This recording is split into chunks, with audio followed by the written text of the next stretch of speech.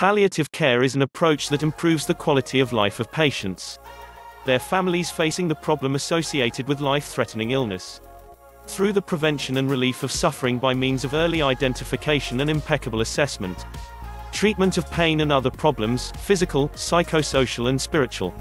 Palliative care provides relief from pain and other distressing symptoms, affirms life and regards dying as a normal process, intends neither to hasten or postpone death, integrates the psychological and spiritual aspects of patient care, offers a support system to help patients live as actively as possible until death, offers a support system to help the family cope during the patient's illness and in their own bereavement, uses a team approach to address the needs of patients and their families, including bereavement counseling, if indicated, will enhance quality of life, and may also positively influence the course of illness, is applicable early in the course of illness, in conjunction with other therapies that are intended to prolong life, such as chemotherapy or radiation therapy, and includes those investigations needed to better understand and manage distressing clinical complications.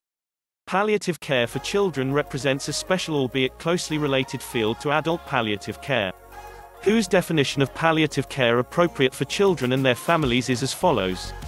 The principles apply to other pediatric chronic disorders.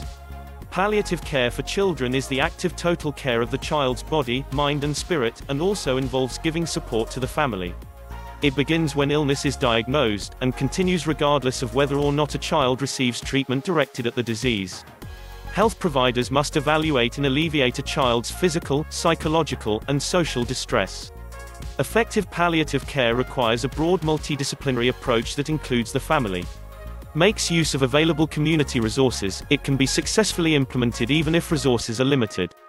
It can be provided in tertiary care facilities, in community health centers, and even in children's homes.